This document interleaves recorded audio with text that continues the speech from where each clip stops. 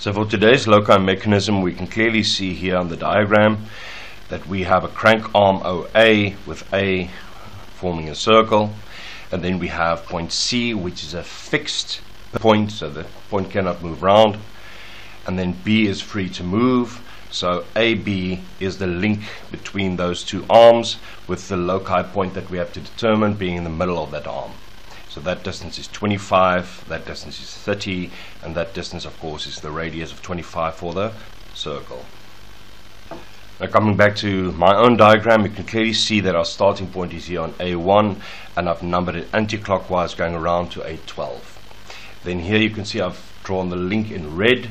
I've already drawn the first loci point, which is 25 away from A, which you can use to your compass, or you can measure that with a ruler. And then you can see there's B1 and there's C. So the B points clearly oscillates around point C, which is going to be the center for all the point B's. So B's loci will effectively be a curve, but the one we have to determine obviously is the point B. So next what you do is you go and you put your compass on A2, and of course AB has a distance of 50, so make sure that your compass is set to that same distance and you mark it on the curve. And then you can connect the lines from B2 to A2.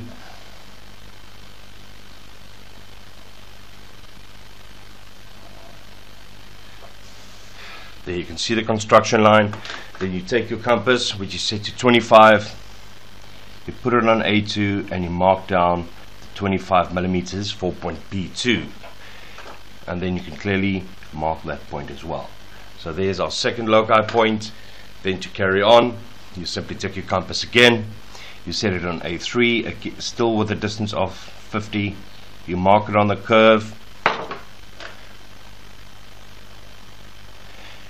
you connect the construction line,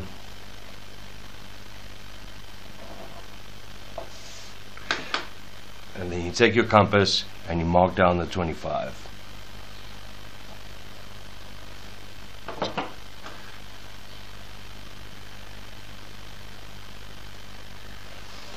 And if you follow those steps going round all the way to 12 with the same method, eventually you will have all the points.